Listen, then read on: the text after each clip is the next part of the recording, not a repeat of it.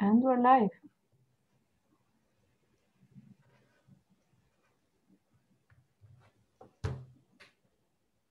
Ruchika, go ahead. You're muted. Yeah. Thanks everyone for attending today, and greetings from here. Join us. Thanks everyone for joining today, and everyone is on different timings. So greetings everyone. And today we are gonna be listening to Alessio Buccino. He's a postdoctoral fellow at ETH Zurich. He received PhD at the University of Oslo, investigating computational approaches to improve electrophysiology experiments for high-density multi-electrode arrays. Alessio research combines neurotechnology, computational neuroscience, and neural engineering to improve electrophysiological techniques in neuroscience. He's particularly interested in advanced recording and stimulation modalities to probe neural activity in biophysically detailed computational models of neurons and large-scale analysis of electrophysiology recordings. So now Alessio will share his work with you. And Alessio, now it's yours, all yours. Please go ahead and share your screen, and we can enjoy your science. All right, there we go. So I guess my screen is shared now. And I'd like to thank the science to organize this seminar series, and also Worldwide Neuro for hosting all of these talks and make science more accessible for everyone. And today I will present a SpikeInterface, which is a unified framework for spike sorting. And before starting, I actually want to acknowledge all the people that contributed to this project, especially Cole Hurwitz and Matthias Hennig from the University of Edinburgh, Samuel Garcia from the Center of Research in Neuroscience in Lyon, Jeremy Magland from the Flatiron Institute, Joshua Siegel from the Allen Institute of Brain Science, and Roger Hurwitz. And I'm currently at ETH Zurich, as Ruchika said, at the Bioengineering Laboratory. And in this talk, I would mainly start by introducing what is spike sorting and why is currently still unsolved problem in neuroscience. And then I will go through basically a historic computational workflow of spike sorting techniques, and then present what is the most modern approach to solve this issue. And then in the second part, I will focus on SpikeInterface. So SpikeInterface is a Python package, open source, that we developed to basically be able to encompass the entire pipeline that revolves around spike sorting. And also I will spend a bit of time showing how we can use SpikeInterface to compare and benchmark different spike sorting tools. Okay, so as you all know, you probably are in the neuroscience spectrum in some of these basically scales. So we can study the brain at very different scales, from the molecular to the cellular and circuit level, or we can look at different regions and also try to come up with some theoretical or even like experimental approaches to try to understand how the brain works as a whole. But if we focus on, the circuits level, then our main friend to probe neural activity is extracellular electrophysiology. So with extracellular electrophysiology, what we do is basically inserting electrodes in the brain, and they pick up the activity of neurons that surround these electrodes, and we see this activity as spikes in our signals. And over the last 30 years, or actually even more, there's been a lot of development in the technology that we can use in order to improve the way and maximize the number of neurons that we can record at the same time. Many people use tetrodes, which are bundles of microwires, or usually 4 microwires bundled together. And this, of course, improves the separability of different neurons. Then around the 70s, 80s, researchers started to develop silicon probes. So these use a silicon substrate with some embedded metal electrodes. so they can provide a higher spatial resolution. And in recent year, there's been a huge development and a huge push by the field in these high density microelectrode or multi-electrode arrays. And the main difference between these two, let's say, designs on the top and the two at the bottom is that these high density microelectrode arrays, in order to achieve such a high spatial resolution, so in this case, you can see the scale bar here is 15 micrometers, and here as well. So we are really down to the same size of a single neuron, is because these kind of probes have embedded electronic circuits and allow basically to record the activity, to amplify it, and to digitize it in place, which yields a higher signal to noise ratio and in general, a better signal. So where does this signal come from? If we focus on a single neuron, I guess we all know that they communicate via action potentials. And when a neuron fires an action potential, there's basically an exchange of ions from the inside to the outside of the membrane, and also vice versa from the outside to the inside. And these ions, basically, we can see them as electrical currents. And when an electrical current is generated in a conductive medium, as we can basically represent the brain or the brain tissue as, is going to also generate an extracellular potential that we can record with extracellular electrodes. Now, the actual signals that we record from the single neurons depend on many different factors. So in particular, these signals are influenced by the neural morphology and the distribution of ion channels, or say the biophysics of the cell. And this will shape in a very unique way the signal that we record from each neuron separately, so that we can refer to basically an extracellular signature of each neuron, because all of them will be slightly different, because basically the position with respect to the electrodes will be slightly different. They will express different ion channels, so the biophysics also will be different. And when we insert a probe in the brain, depending on the position and the distribution of the neurons around the probe, we will observe several of these signatures that are mixed in the same extracellular recording, right? So basically what we are in front of is a blind source separation. So we don't know which neurons we're recording from. We don't know how many neurons we're recording from, and we don't know when they're firing an action potential. And usually the way these blind source separation problems are introduced is as a cocktail party, where you have people at a party sipping their cocktails, and then you have different microphones located in the room. And then you want to try to basically infer what each person is talking about from these microphones. So we can think of the microphones as our extracellular electrodes, and we can think of the people as our single neurons that instead are sipping their neurotransmitter cocktails of dopamine or glutamate in their synaptic cups, right? And so spike sorting basically is a process of trying to identify the activity of single neurons from the mixture of extracellular recordings.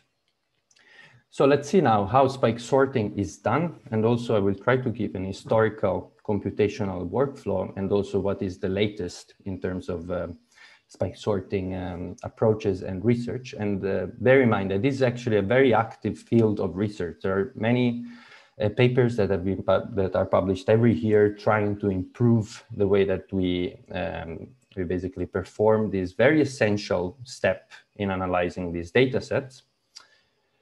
But the initial idea is the same. We want to start from the extracellular potentials that can be recorded from probes that are inserted in the brain, or also from probes in which neurons are cultured upon, for example, in vitro preparations. And then the spike sorting takes this raw data as input, and it spits out a series of binary time series. Each of them refers to basically the spike times of the different neurons that are found in the recordings. So as a first step to spike sorting, we want to pre-process the potential. Why? Because when we insert these probes in the brain, we usually observe two different components. A low frequency component, which is referred to as local field potentials. And this is generated by the aggregate activity of entire populations of neurons, and especially of synchronized synaptic inputs to those neurons. But if we want to focus on the spiking activity, then the first step is to perform a high-pass filter. So we usually filter the signal and we remove everything below 300 hertz or sometimes even 500 hertz. And another possible pre-processing step is performing some sort of spatial filtering or whitening. And this is usually done to try to reduce the contribution of external noise in the signal. Once we have these pre-processed potentials, the next step is to detect spikes. And spike detection is usually done by thresholding each channel, because we know that these neurons basically have a, when they fire an action potential, we observe these extracellular spikes that usually, or basically if we can detect these spikes, it should exceed by a certain extent the noise level of the different recorded channels. And once we have detected spikes, the next step is to extract the waveform. So from each detected point, we extract a snippet of the recording that correspond to a putative spike, and we want to perfectly align those. Then, when we have these aligned spikes, we try to reduce the dimensionality of the problem, for example, by applying some principal component analysis or other dimensionality reduction techniques. So these allow us to visualize these high dimensional waveforms in a lower dimensional space. And it also helps with the next step, which is trying with the unsupervised method, so with clustering techniques, to figure out how many different clusters there are in these low dimensional projections. And once we have done that, we assume that the different clusters correspond to the different neurons.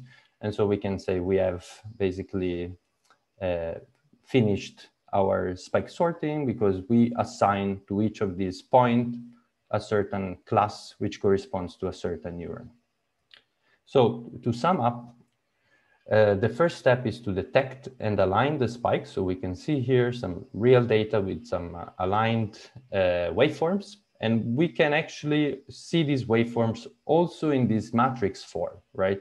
In the each row here represents a different waveform. We can see that basically here they all have the peaks, but we can see that inside this big matrix there might be, and we could also actually see it here, there might be two different neurons, one with a large amplitude and one with a smaller amplitude.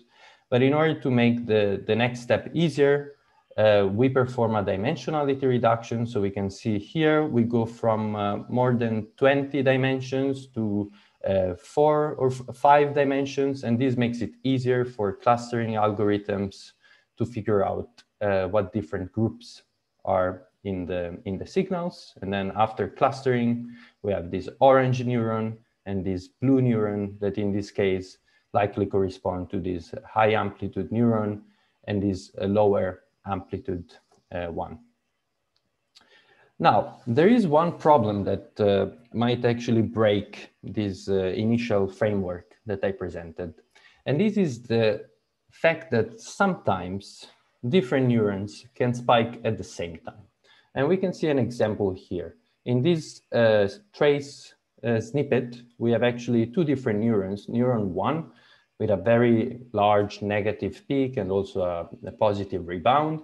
And then we have this neuron 2 with kind of a funky waveform in this example. And we can see that when they spike, when they fire an action potential in isolation, they're clearly visible. But if they happen to spike at the same time, what we observe extracellularly, since basically the neural tissue is mainly a resistive and purely conductive medium, so what we observe is basically a summation of the two waveforms. And the second neuron is kind of hidden here in the positive phase of the first neuron. And this, of course, will kind of break our PCA plus clustering approach, because this waveform, it seems similar to neuron 1, but slightly different, but it doesn't look at all like neuron 2. So we would basically misclassify this spike. And we can see it also here in the PCA space, or in some two-dimensional space. If we have two templates, and with template, I mean the average extracellular action potential that belongs to a neuron. In this case, we have the first one, the template 1 in blue, and the second one, template 2 in red. When they spike in isolation, they basically, in this two-dimensional representation, they occupy two very distinct clusters. But we can see here that there are some points that lie somewhere in between. And this could be due to the fact, or it's likely due to the fact, that these spikes represent spatiotemporal collisions. And so we need to, researchers have actually tried to find a way to deal with this. And the way that's normally done is by adding an extra step, which is called template matching. So the main idea is that after we have identified our putative neurons, so the initial workflow is basically the same, but after, what we can do is basically extract the centroid of these clusters and go back to the original space. So we basically extract the average waveform of each neuron that is found, and then we try to fit each of the extracted neurons to the original data, with the hope that we can actually, this way, we can resolve also overlapping spikes. And most of the recently developed spike sorting algorithms, including SpikeInCircus, KiloSort, YAS, this initial binary pursuit algorithm, and the 3D clue by Samuel Garcia, who is one of the main contributors also to SpikeInterface, they do implement this extra template matching technique, which basically improves the overall performance of spike sorting if done properly. And it works like this. So let's see an example. So we start again with our raw data, and then we have identified a set of neurons and a set of relative templates that we want to fit back to the original data. So what we would do then is basically to start with one neuron, we detect a spike, and then we subtract it from the recording. Then there's another spike from another neuron, we subtract it. Third spike, we can see now it's more visible, and it makes it easier to find these overlapping spikes, because as we find spikes in our original signal, the spike is subtracted, and so other spikes that basically would be hidden in spike collision this way would basically become apparent. So this provides a better way to handle with the spike collisions. And this is what we refer to as the modern approach to spike sorting. Okay. So after this broad introduction to spike sorting and what are the common approaches in the field, I'd like to move on and present our contribution, which is a SpikeInterface. So why did we start with this project? If we look around in the field, as I said before, it's actually very lively, and there are many tools developed every year, and it's kind of hard to orient yourself if you're starting analyzing your data, or basically if you move to a new lab. Spike sorting is kind of done differently in different labs, and this is mainly because there are so many tools around there. It's kind of a jungle of spike sorting tools. We have the KiloSort family, Ironclast, 3D Clue, HD Sort, JR Class, which is kind of the parent of Ironclast, Wave Class, Clusters, but there's many of them. So many that basically the Paninsky lab that developed YAS, they were out of names, and so they called it yet another spike sorter. And this actually is a problem for neuroscience research, because it makes it hard to choose your spike sorter, to understand which spike sorter is best suited for some kind of data. And this is mainly due for some unaddressed limitations in the field. So the first limitation is actually in the fact that there's many different acquisition systems around, and all of them come with different file formats. And that usually requires labs to build customized code in order to load the data and then run a specific Spike sorter. And this is because also Spike sorters require a certain Spike formats, file formats in order to be run. And the second difficulty that basically in order to compare and properly benchmark the different available Spike sorters is that there's a large variety of them, and they could actually differ also in the underlying programming language. Some are MATLAB based, some are Python based, or C, C++, and also other languages are used. So it's hard to unify all of them into a unified framework. Each of the Spike sorter come with their own set of configuration files, parameters. Many of them have a different way to describe both the data and the metadata associated with the recording, like what is the probe configuration and so on. And this makes it complicated to make a rigorous benchmarking of the algorithms. And actually there used to be no rigorous benchmarking. I will show later that this now is getting better. But when we started this project back in 2018, each Spike sorting paper reported comparisons with another subset of tools, maybe cherry-picked, and so they basically showed that they performed better than others, and other Spike sorter better than yet other ones. So it was kind of hard to make sense of all this information. And then the third problem is that I also touched upon before, is that since we have different file formats and different sorters, this usually requires a lot of custom codes to be developed, and this makes it complicated to perfectly track the provenance of the results, and this could hinder also the reproducibility of the analysis. And so with SpikeInterface, we tried to address these problems. So what is SpikeInterface? SpikeInterface is basically a Python package, and in short, it allows in a very easy way to run multiple Spike sorters on the same datasets. So that basically you could try different algorithms and see which one works best for your data or for your experiments.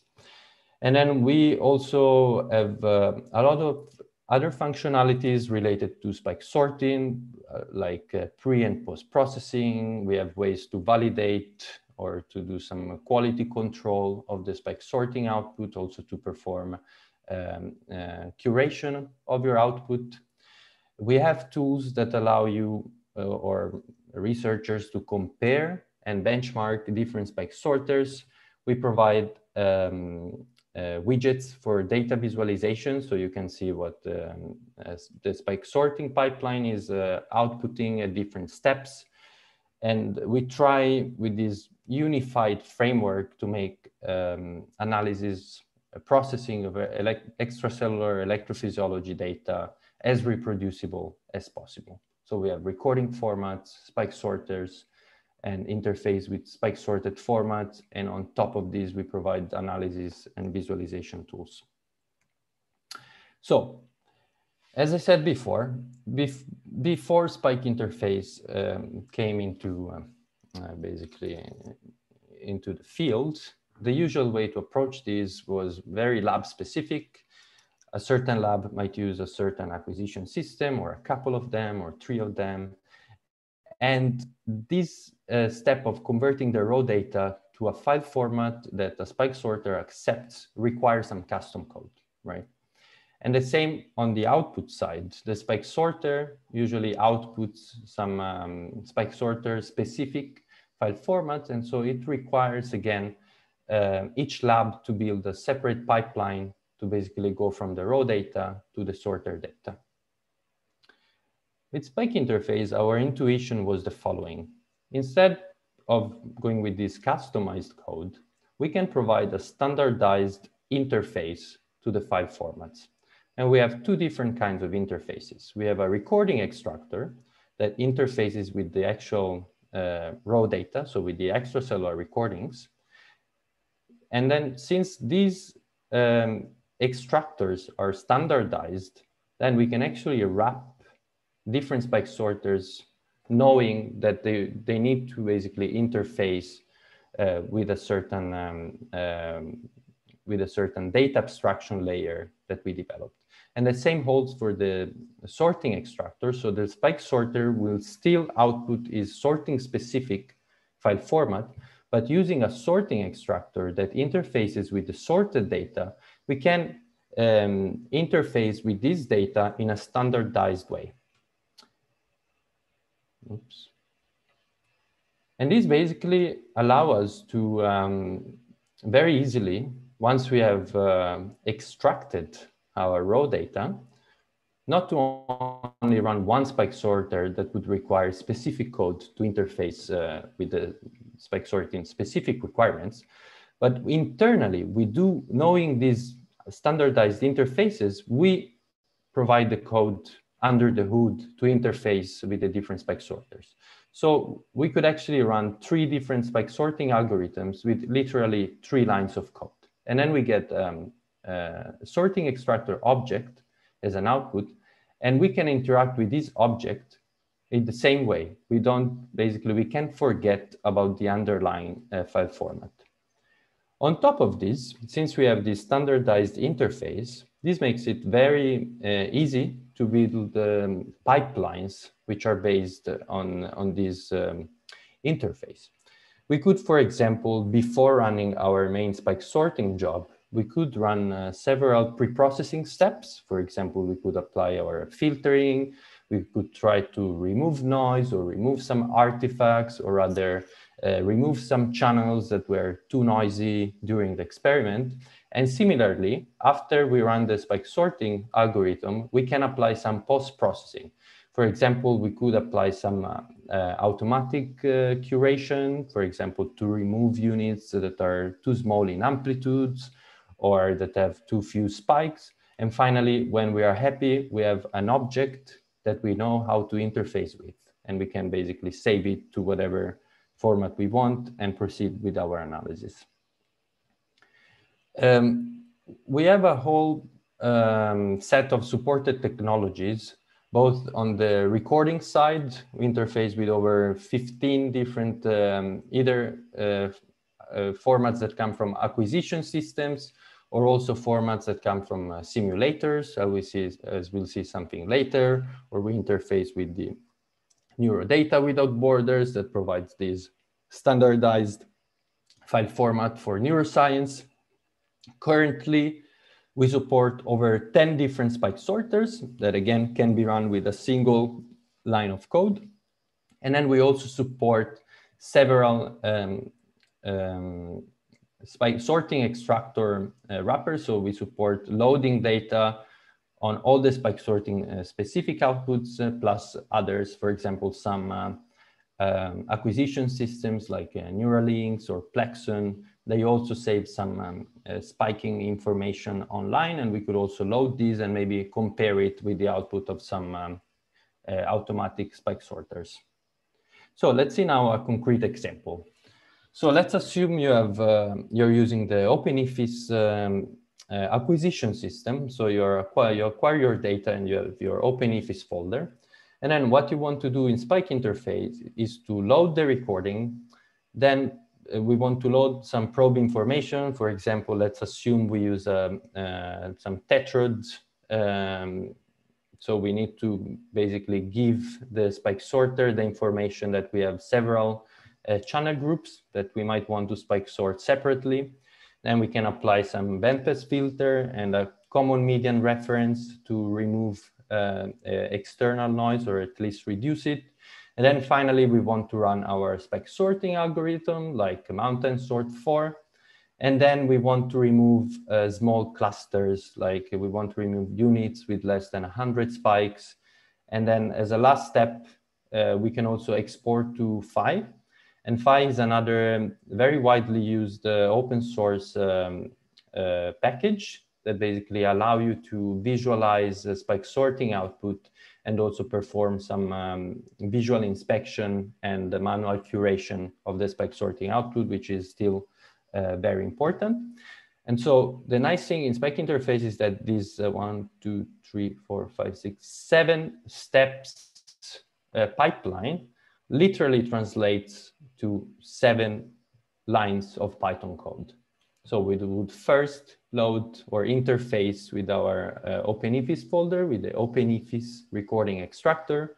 We would then load a prop file that provides the information about the geometry or the channel groups of the recording of the different electrodes. And then we want to run our bandpass filter. So we use our pre-processing module of the Spike Toolkit package. Then we run our common reference. And then finally, we run our spike sorting job. And this is where actually the computation is done. All the other steps are performed in a lazy way. So you can build your pipelines, but no actual computation is done until you actually ask for the process traces. And in this case, this is done at the spike sorting level. And finally, from the sorting output that we call here sorting MS4, we can perform some automatic curation like threshold on the number of spike. And we want to remove the basically clusters with less than 100 spikes. And once we are happy with our curation, we can export to Phi just by combining our original recording. In this case, is this common referenced recording with our curated sorting output. And it will save basically everything you need to run Phi in the provided output folder.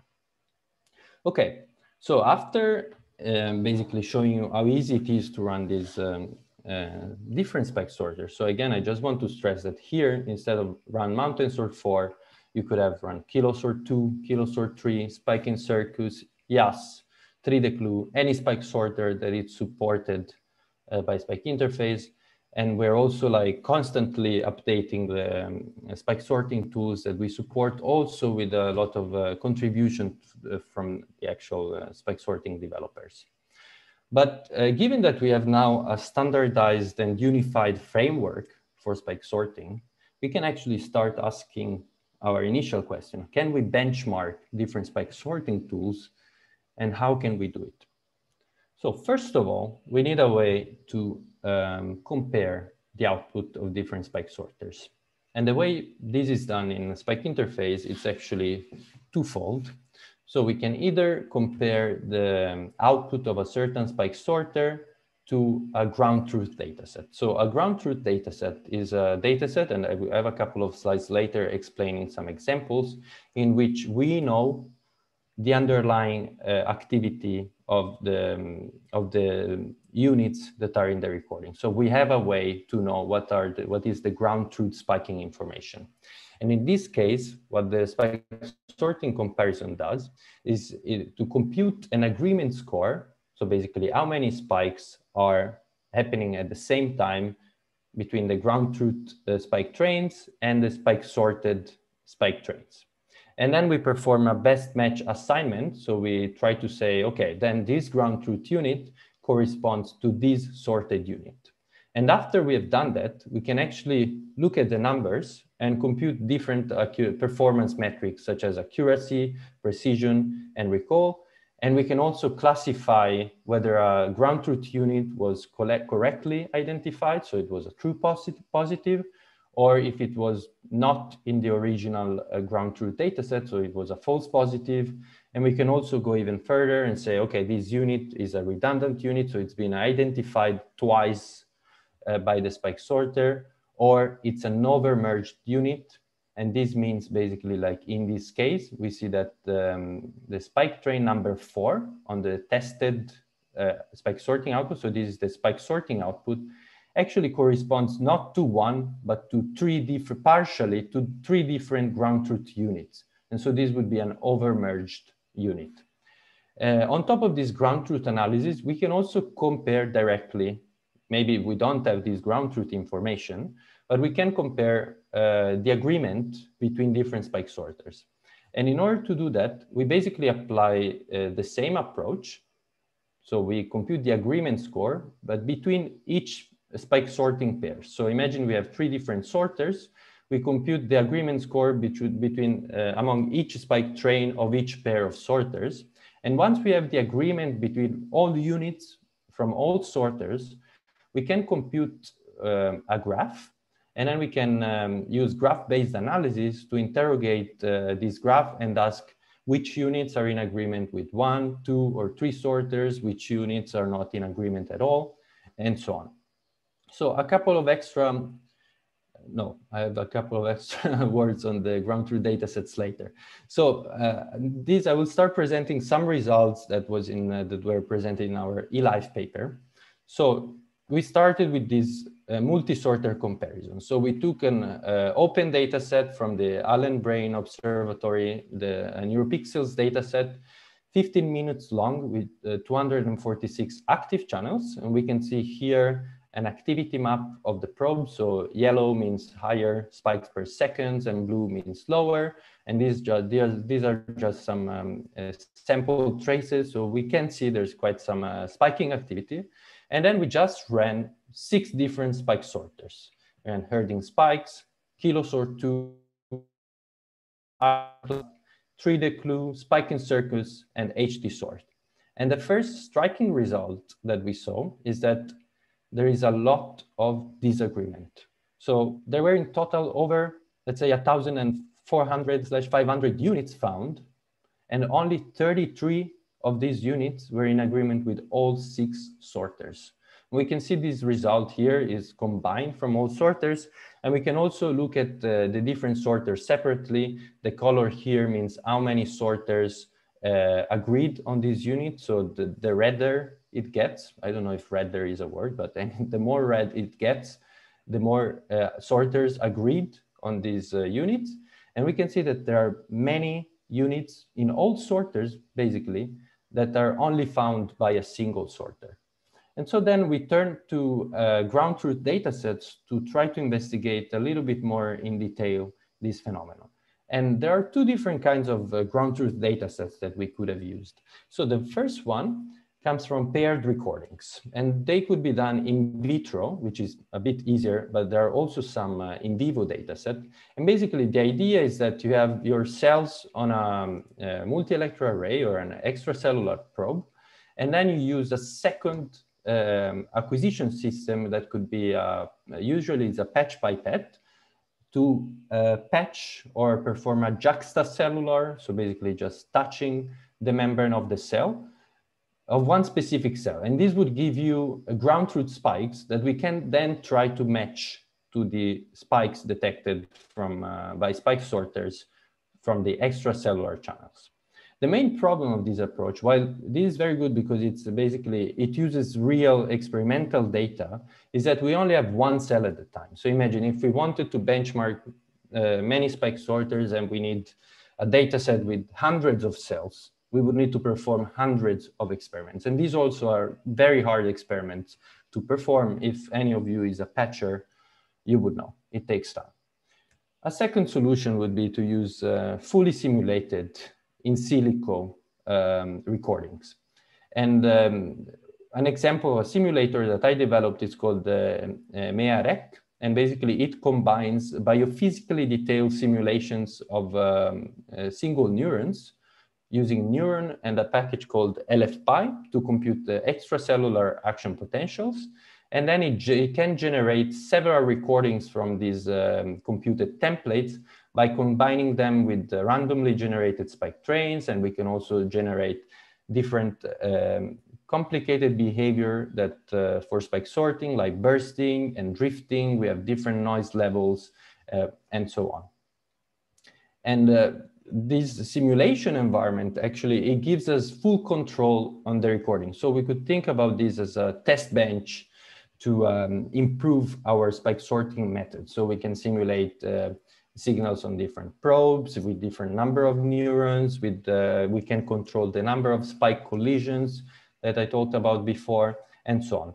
And this is exactly what we did. But before that, I just want to spend 1 minute also explaining what these plots that I showed before display. So basically, these are called agreement matrix. So after we compute the agreement scores, so basically the number of spikes between two different spike trains that actually correspond to each other, we can perform a best assignment between the ground truth units and the tested unit. So the tested unit would be the output of a spike sorter. And this actually allows not only to benchmark the performance of the spike sorter, but it also allows us to find strengths and weaknesses in a spike sorter. For example, in this case, we can see that the accuracy was very high from all units, and there are no out of diagonal values, which would be misclassified spikes. In this second case in the middle, for example, we can see that while there is a very strong diagonal above like 90%, some of the units have duplicates, right? And so these allow us to say, hey, this spike sorting tool is working greatly, but we have to improve this on this aspect. While in this case, it's something in between. It works well for a few ground truth units, and then it misses some completely, and then there is this blob of misclassified spikes. So we simulated, going back to the results, we simulated a 10 minutes NeuroPixels recording using the MEAREC simulator.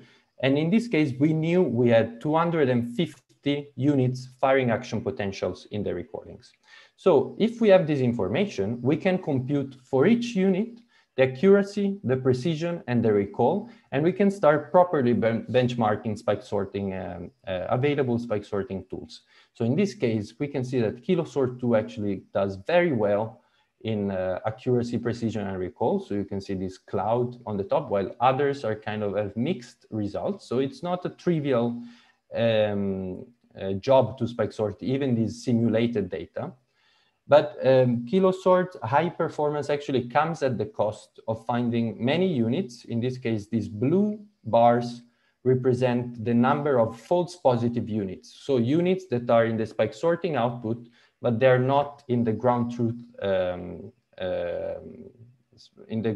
data set. So KiloSort finds over 200 well-detected units at the cost of finding many false positives as well, and some redundant units. And so we need to combine all this information. For example, 3D Clue here finds just over maybe 120 good units, but only very few false positives. So in this case, 3D Clue would require little curation, but it would miss many good units, while KiloSort would probably require some extensive manual curation, but you have all the information there.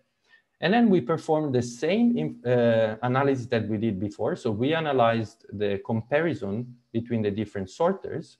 And we saw that also in this case, there are plenty of units which are yellow here. So they've been only detected by one sorter. But then since now we have simulated data, we can go further and ask, okay, do these units that have been detected by a single sorter actually correspond to real units, or are they only noise? And we can see in this bottom bar plot here, we're plotting the number of units on the y-axis, and on the x-axis is the number of sorters that agree on that unit, and this is split by sorter. And in blue are the matched units, so the ones that are actually in the ground truth data set, while in red is the false positives unit. And we can see that almost 100% of the units which haven't been matched or haven't been found by more than one sorter are false positives. So it seems that basically the way that each spike sorter finds bad units, it's kind of unique. So we tried to actually go even further and say, okay, can we then combine the output of multiple sorters to improve the performance? And we tried to do that. So we combined the output of the 6 different spike sorters, and we kept a unit only if it was in agreement with at least 2 spike sorters. And these are called consensus unit. And we basically, we refer to this method as ensemble spike sorting strategy. And in order to ask whether this actually works on real data, we went back to the original NeuroPixels data, and now we asked 2 different experts to manually curate the dataset. And we can see this here. So basically, we started from the output of kilosort2, and we can see that the two experts found over, let's say, 230 units. They agreed on 230 good units. There were some differences between the two experts, but over 174 units were rejected by both curators in this case. And then this is basically the performance of the agreement of the row output from a spike sorter with this intersection between the two, actually not with the intersection, but with the output of the curated data set. So the red line, the red color and the blue color refers to the different curators in this case. And we can see that just looking at the output, there's always less than, I would say, 60% agreement between the row spike sorting output and the output after curation. So curation is actually essential in this case. But then we perform the same analysis only looking at the consensus units, so the units in agreement with at least two sorters. And we found that in most of the cases, now we have over 80% of agreement between this consensus or the output of the ensemble sorting and the output of the curated data sets, right? So we kind of introduced this possibility of using the strengths of the different spike sorters combined together to basically, instead of doing manual curation on the data set, which is a very time-consuming operation and highly subjective. So this could be a standardized and reproducible way to curate the spike sorting output without the involvement of humans and researchers. So I also want to mention that on top of this comparison and running different spike sorting capabilities, there are other features in SpikeInterface, and one very important one is this quality metrics. So we provide a whole set of different quality metrics that can be computed on the spike sorting output, and these would help basically to assess the performance of a spike sorter when you don't have a ground truth information, which is basically every time you perform an experiment. But this could be used, for example, also to automatically curate spike sorting output. And then SpikeInterface has several, as I mentioned above, visualization widgets to visualize spike trains, waveforms, and many other things, like to plot spectra of the recordings, to plot different, the amplitudes or the interspike interval distribution and so on.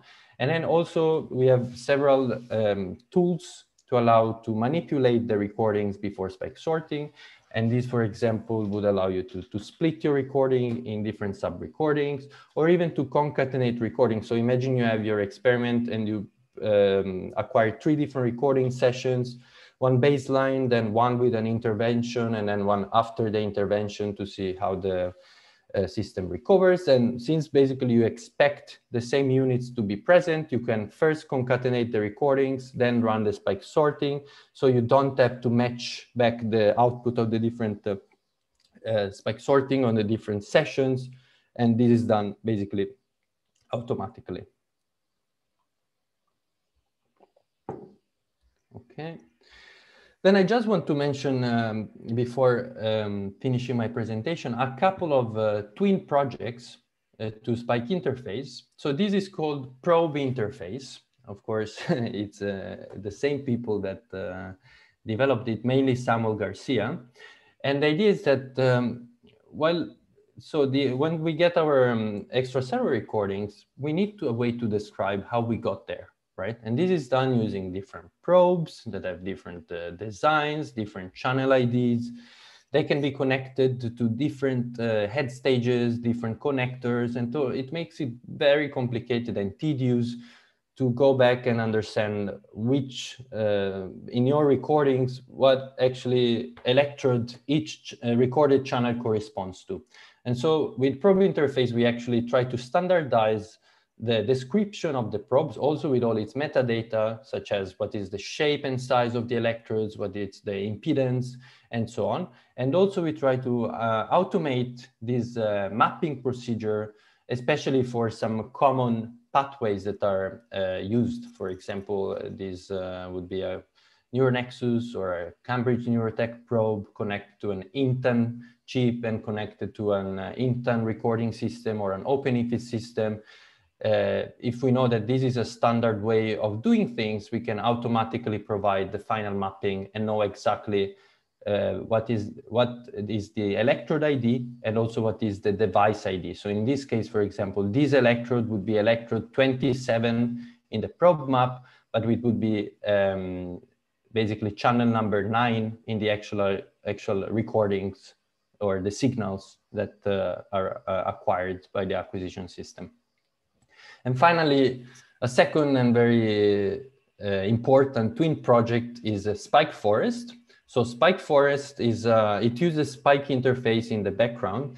And the goal of Spike Forest was to gather basically a very large database of available ground truth recordings. They can be either paired recordings or synthetic data or even one manually curated recording. And then Spike Forest basically runs all the available Spike sorters, and it reports the performance of different Spike sorters on different data sets. And you can actually, it's an interactive website. You can go here on Spike Forest. It's mainly developed by the Flatiron Institute and Jeremy Magland.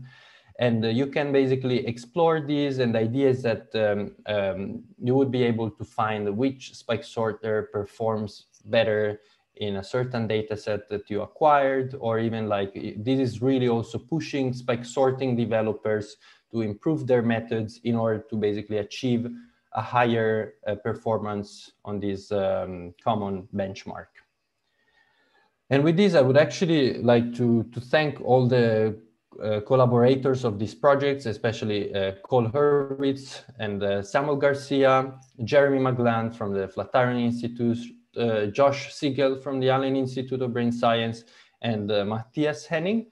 So this has been a long journey. We started in 2018, and we spent really a lot of time developing this, and we are still always improving and refactoring and adding new features, and everyone is welcome to contribute. This is a list of contributor. I don't think it's completely up to date, but you can find the updated one on the GitHub page. But if you find any problems with the code, any issue, or if you want some new features, feel free to contribute, to open an issue or to make a pull request, and we'll be happy to discuss. And finally, I would like to thank you all for the attention and wish you fun Spike sorting your data. Thanks.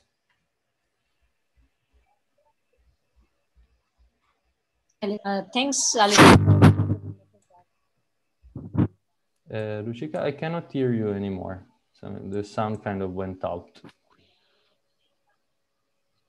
Can you hear me now? Yes. Yes. Hello? Yeah. Okay. Sorry about that. Thank you, Alessio. I was just saying that thank you for such a wonderful talk, and thanks everyone for attending the talk and appreciating the nature of the talk and raising these questions. And now I'm gonna probably transfer these questions to Alessio and ask those questions, and he can answer those. So the first question is from Santiago Bori, and he's asking about PCA. So some algorithms have used wavelet transform instead of PCA to uncover spike features. So do you know if this could help with the cluster separation? Yeah, this is a long-standing question, and it might. The answer is it might. So it really depends on the geometry of your probe, how many channels you have, how many spikes you have, how different the spikes are between each other. So there are different dimensionality reduction techniques, and I would say that it would be a bit limited to just discuss about dimensionality reduction without discussing about clustering, because of course these two go hand in hand. But one thing that I think SpikeInterface could help with, and actually this is also the direction we're going to, is to try to take pieces of different Spike sorters and implement it as separate modules in SpikeInterface. So basically the idea could be that with this modularization, we could build like for example, a spike sorter with the detection and clustering of spike in circus, with the template matching of kilosort, and with the post-processing of 3D clue or YAS, which might result in actually a better overall performance. And of course, dimensionality reduction and the clustering would be one of these very essential modules. Thank you, Alessio, for answering that question. So the next question is, how do you address the reproducibility problem and marking when so much of spike sorting is manual work? So, and most tools are not fully automated. Yeah, that's that's basically also why we started this project, right? There's little benchmarking, and we are trying to go into the full automation of spike sorting, even because with these newly developed probes where you have hundreds or thousands of channels and the same number of units, it would be just impossible to spend hours and hours manually curating them. So we are trying two different approaches, but one that I think is very promising is to investigate how these quality metrics that I presented actually allow to differentiate whether there are spike sorting errors or whether two units should be merged or split and so on. But I think that in order to do that, we need to combine rigorous benchmarking and also using simulated datasets, which try to basically be as close as possible to real experimental data. But yeah, of course, this is a clear open issue in the spike sorting community, and we aren't there yet.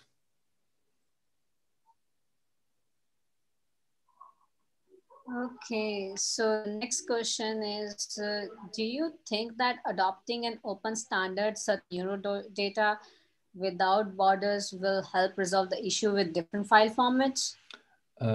Yes. That's from CC. That's okay, CC. I would say yes, but not on the acquisition side, right? Because when you acquire your data, I mean, some acquisition systems like OpenIFIS, for example, it does allow to save directly to NWB, but many other formats don't, right?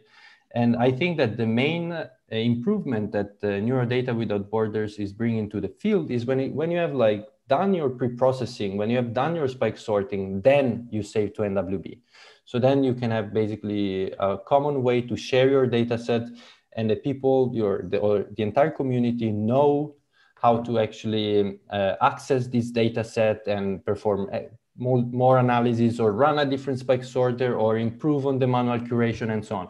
So in short, I think that on the acquisition format, this is not necessary. And this is something that it's already solved in SpikeInterface. We interface so many file formats. So probably the one you use is there, or if it's not, we are very open to include new formats. And we also use NEO, which is this other electrophysiology package that interfaces in a standard way to different file formats. So these two projects are highly interconnected.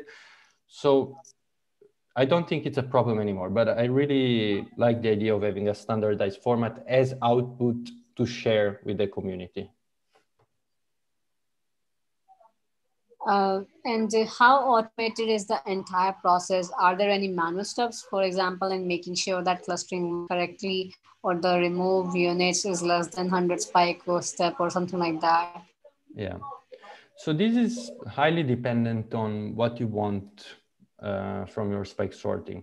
For example, there are several quality metrics that are very good at classifying some bad units. For example, you could look at the ISI violation threshold ratio. So this tells you how much, let's say, how many spikes violate the refractory period. And usually noisy units do violate the refractory period many times because they're not actual neurons. So there are kind of a few of these automatic curations that you could do. And it really depends on what you're trying to do. For example, if you're just trying to, let's say, to study the overall response of several brain regions to a different stimulus or with some decision making, and you know that your, let's say, automatic curation might throw away some units, but you get, let's say, 75% good units and maybe a 5% of bad units. This might not alter your results, right? But of course, if you're trying, for example, to study the exact timing of place cells related in a navigation task related to certain external cues or something like that, and you want to be sure that you are actually having like all the spikes available, then you need to spend time manually curating your data. So I think it really depends on what you're trying to do with your experimental data. So another question is from Srinivas. He's asking, did you also benchmark test fast from Alvexi lab?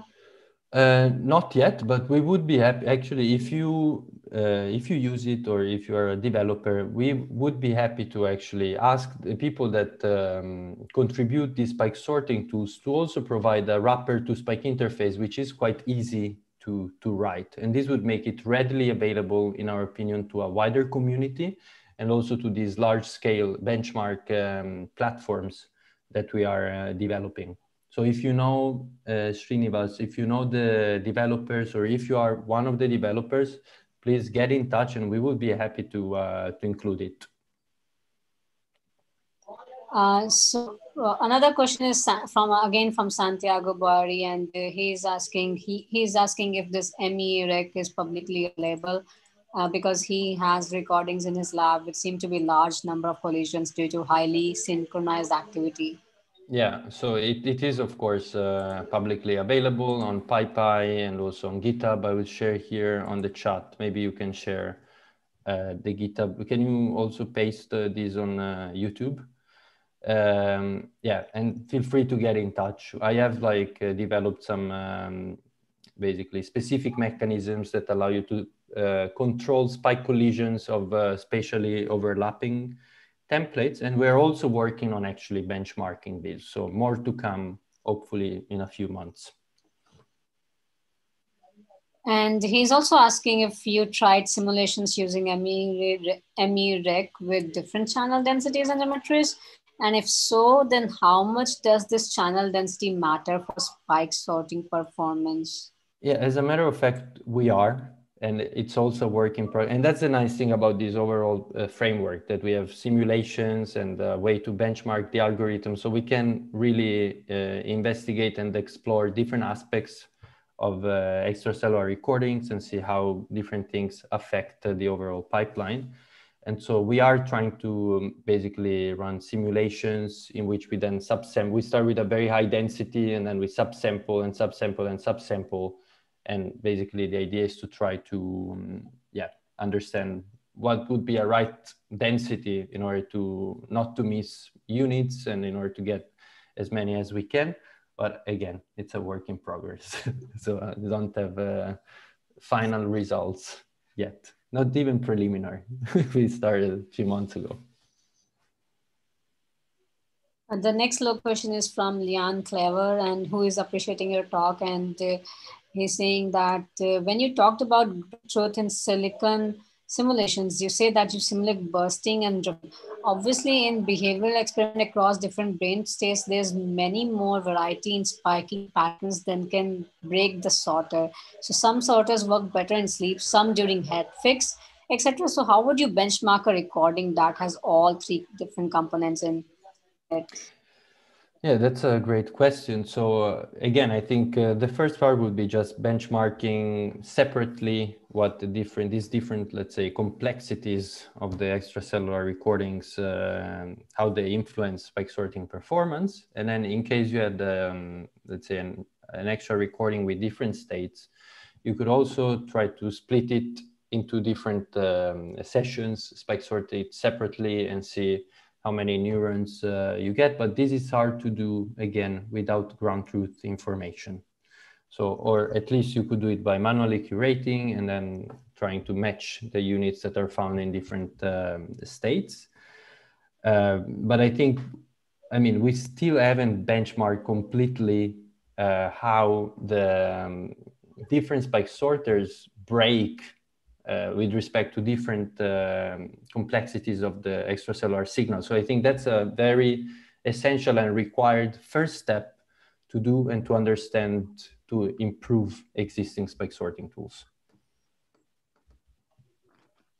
So the last question is from Gonzalo Orebari from YT. He's also appreciating your talk, and he is asking, do you think then that the ensemble sorting algorithm can be improved by also adding many copies of the same sorting algorithm with different configuration pairs? Actually, it could. I know some people are trying to do that, like the YAS team is actually trying to basically run several instances of the same algorithm with like different, let's say, random seeds or different configurations, and then taking the overall accuracy, overall basically the agreement between these different runs. We haven't tried to do this, let's say, properly, so to benchmark it on different data sets, but I think it might help. So maybe like noisy or bad units are only found, or the way like a certain spike sorter, provided that there is some randomness, right? Some spike sorters are fully deterministic, so if you run it 10 times, you will get 10 times the same output. But for the ones that basically do have some internal randomness or some seeds that you can set or some different parameters, then it might be a good idea to try, but we haven't yet.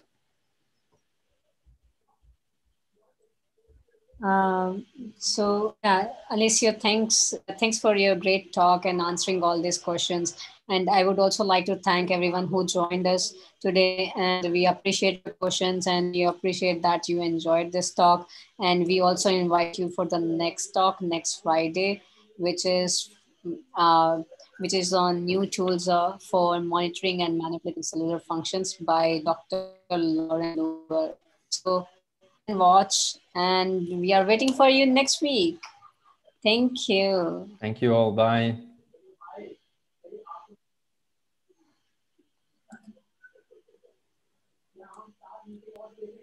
Yeah, so that's